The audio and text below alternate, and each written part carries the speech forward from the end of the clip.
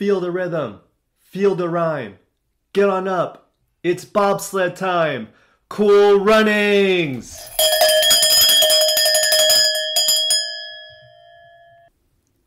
Alright, that quote was by Sanka in the movie Cool Runnings. In the spirit of the Winter Olympics, I had to quote one of my favorite Winter Olympic movies. In that movie, the Jamaican team had this ritual of saying that quote right before they start their race, so that it helps them get them into their zone. It helps energize and gets the team in sync to focus collectively right before they start the race. Let me ask you, do you sometimes feel you have a tough time staying focused? Do you have moments in your life where you might feel a little bit scatterbrained? Or you have like 24 different ideas, but when it's time to take action, you freeze? Or maybe you're just applying the wrong strategies at the wrong time. How do you stay focused at the task at hand when the clock's ticking and you have a deadline coming up? There's another quote I want to share. Focus on the possibilities for success, not on the potential for failure. This quote was by Napoleon Hill. In today's episode, I'm going to dive deep into the topic of focus and concentration. Are you applying the right light to the situation at hand? Is your camera focusing on the right object? And does your actions match your focus? I'll explain what I mean by the lights, camera, action analogy. I'll also share action steps how you can get into your zone to focus on what it takes to get the job done. Let's cue the intro. Welcome to the Boom Vision Podcast. I'm your host, Benjamin Ye. This show is about building a solid foundation of your mind, body, and soul. I created this podcast to give you perspectives and frameworks on how to strengthen your mindset and gain clarity in finding your true north. It's time for you to live an extraordinary life with vision that you design. Let's get to work. Hi folks, welcome to episode 15 of the Boom Vision Podcast. It's exciting to watch the Winter Olympics this week with my family. Which country are you rooting for? It's inspiring to see how some athletes dominate when it's game time, to see their level of focus when they need to perform under pressure.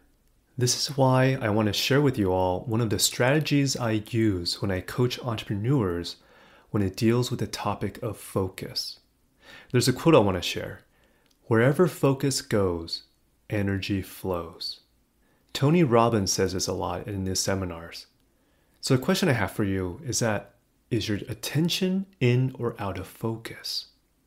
Are you applying the right strategy that the present moment needs for you to move forward in achieving your goals? One of the strategies that I share when I coach entrepreneurs is what I call lights, camera, action. Okay, so what does that mean? Lights. Light is how I define in this context. It's the thoughts and ideas that are running in your mind. Now, depending on your personality, do you tend to be more methodical and organized in your thoughts? Or are you more scatterbrained and you've got hundreds of ideas running across your mind? Do you lean more towards implementing one idea at a time? Or are you a serial entrepreneur that juggles multiple companies and have dozens of ideas that always floats in your mind? So the light here in this context is basically the ideas and thoughts that run through your head. Now camera or camera lens. What I mean by camera is that in this context, it's the how. How do you focus your thoughts and ideas? When you think of how you process your thoughts and ideas, do you tend to zoom in and focus on your thoughts and attention to what is right in front of you? Or do you tend to zoom out and your focus is in multiple areas? Now, the combination of your thoughts and focus, or in this analogy, the combination of your lights and your camera lens, equates to 3 types of light focus. It's what I call the lantern, flashlight, and laser. So what do I mean by that? A lantern, if you can visualize a lantern, it basically emits light 360 degrees. It's spread all around, it covers a lot of area, but then the intensity of the light is not as strong if you think about how far it can go. Flashlight. A flashlight, the way it emits light, is that it's more directional. It's more focused on a particular quadrant. So the light can travel farther. It's not as scattered as a lantern, but it's more towards a quadrant. Now, laser is very specific. It's high energy, it's focused, and it's on an exact pinpoint with precision on where it's shining its light. So if you think about the lantern, flashlight, and laser, that's really the combination of what I mean by light and camera. Your thoughts and ideas, coupled with your attention in terms of how you're processing those thoughts and ideas. Do you tend to be more of a lantern, a flashlight, or a laser? Now, last but not least is action. Action is pretty self-explanatory. What actions do you take following your light focus? Are your actions aligned with your light focus? Do you have a laser focus and laser actions? Or do you have a laser focus but a lantern actions? So if you think about different stages, I'll give you an example. When you are in the creation mode, when you're in the brainstorming and innovation mode, those are times where you should be more of a lantern because you're brainstorming. You don't want to dismiss any good or bad ideas. You just want to jot down what comes to you. You want to be able to expand and use your imagination. Those are times when you want to really embody that lantern focus and that lantern thoughts and ideas.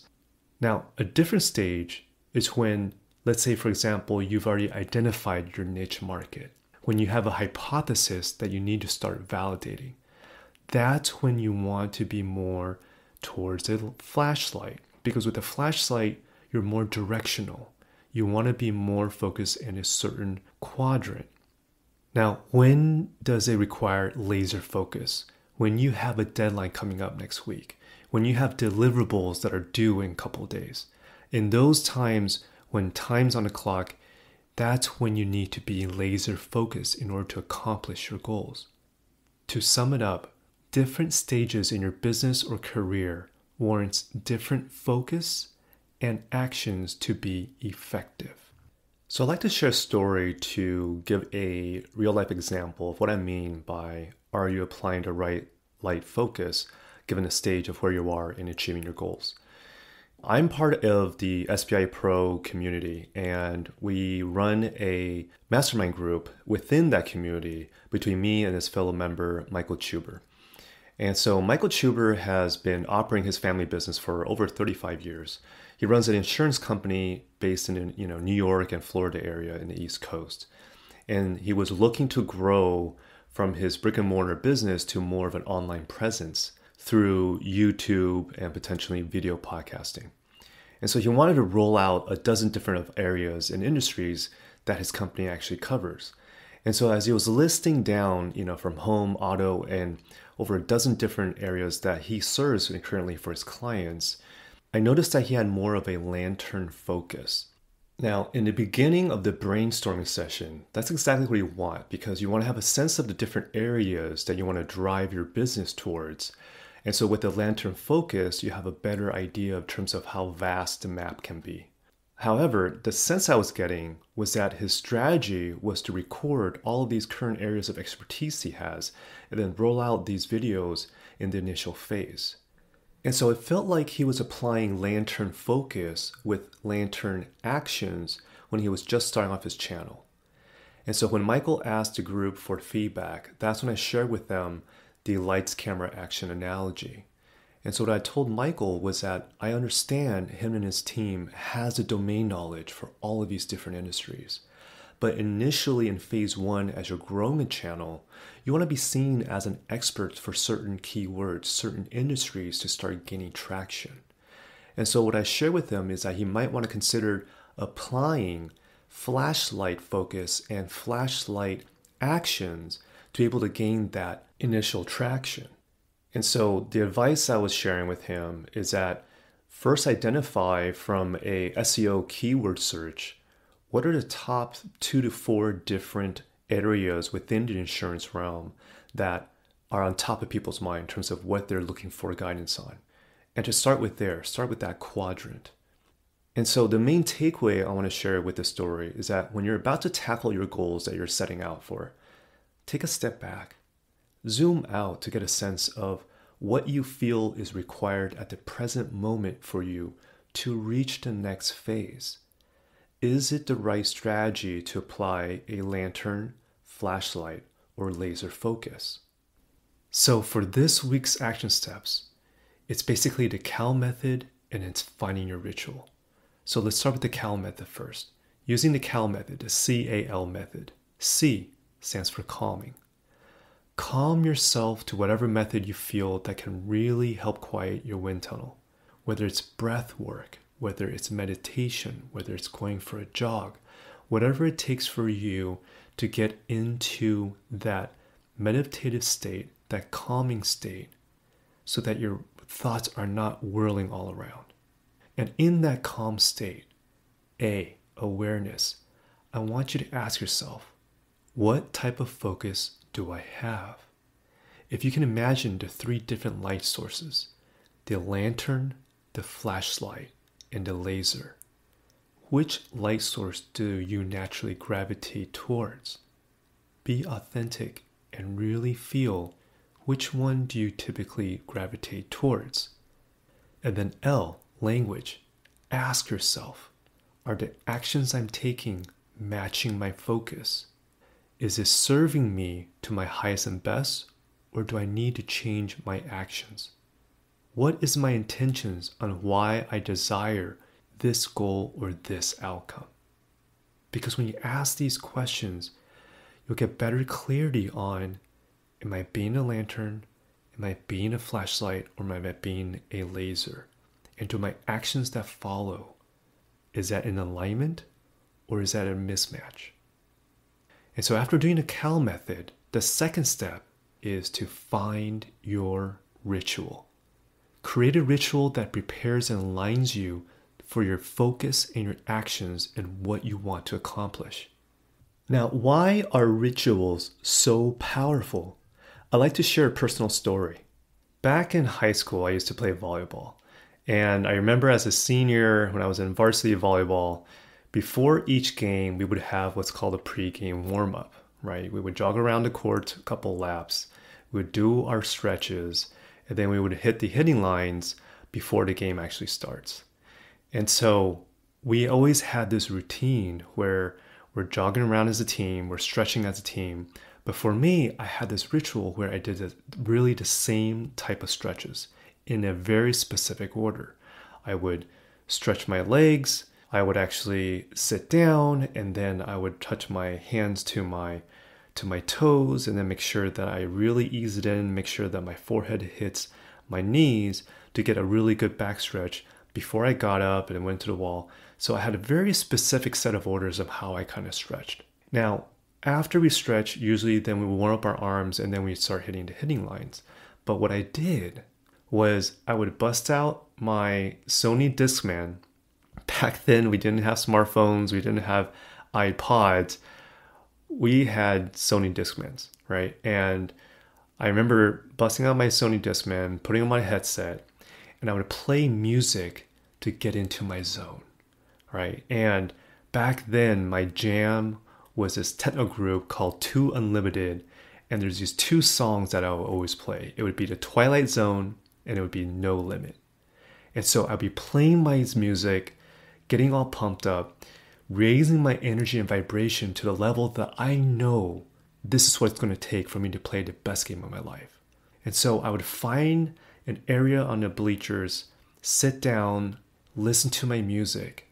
And as I'm listening to Two Unlimited and I'm listening to those songs, I would visualize.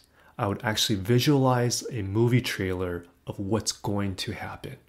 I would see myself and visualize hitting the ball under the 10-foot line, making a save on a dive on almost an impossible return.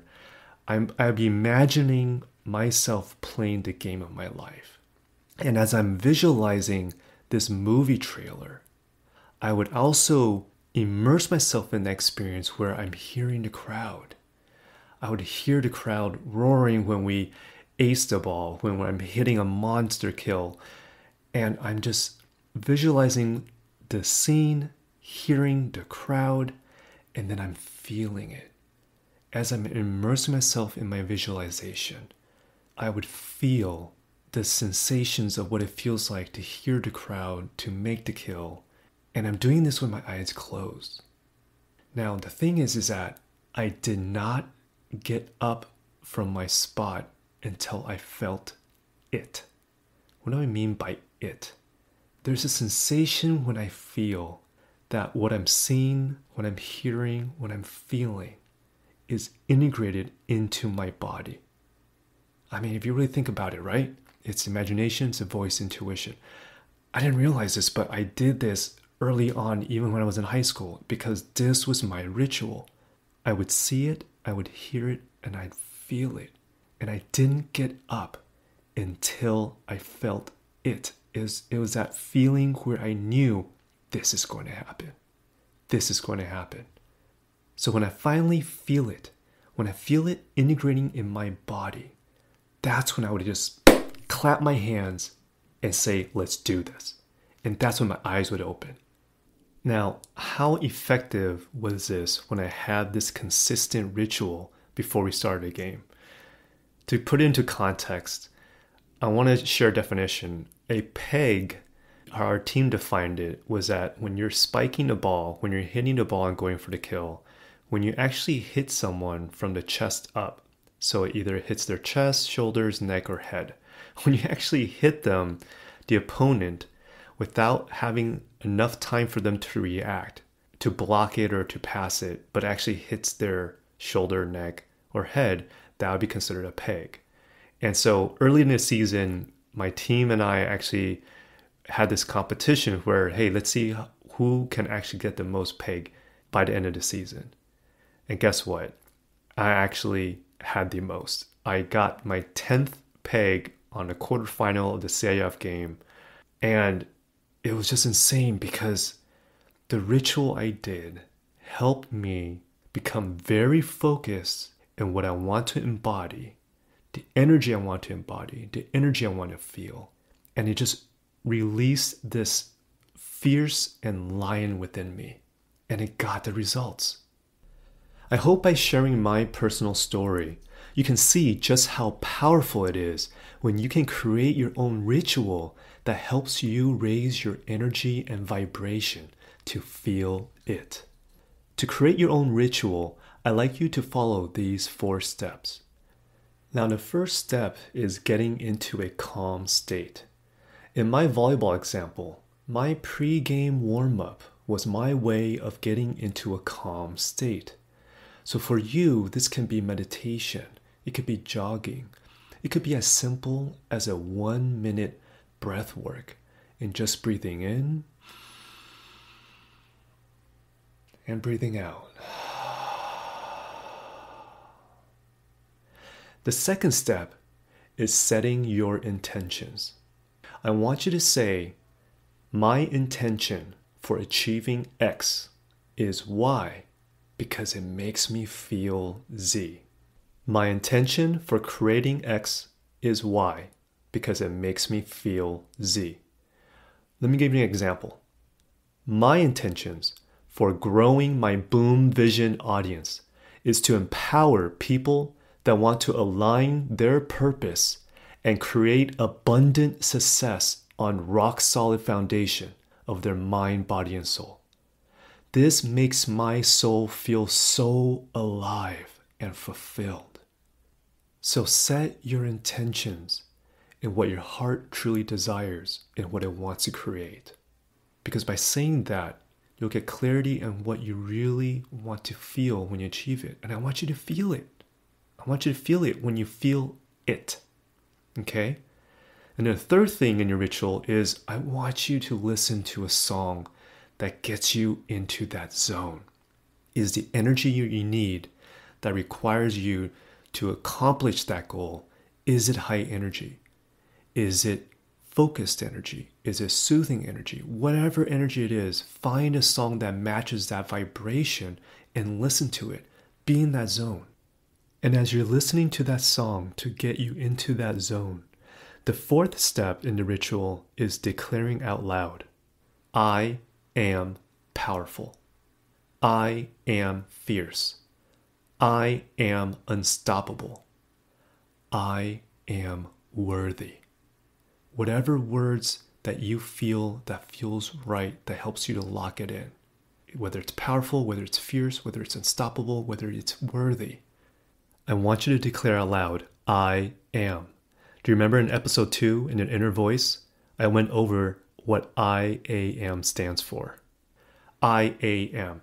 I stands for intentions, A stands for actions, M stands for manifestation.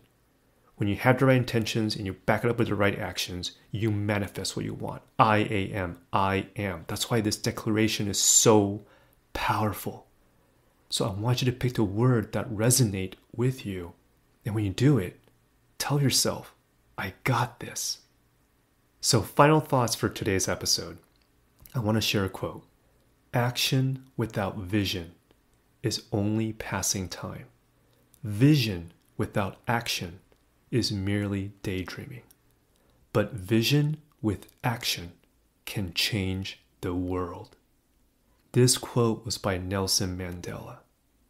Folks, I really want you to create a ritual that you can use either in the mornings or before you start work.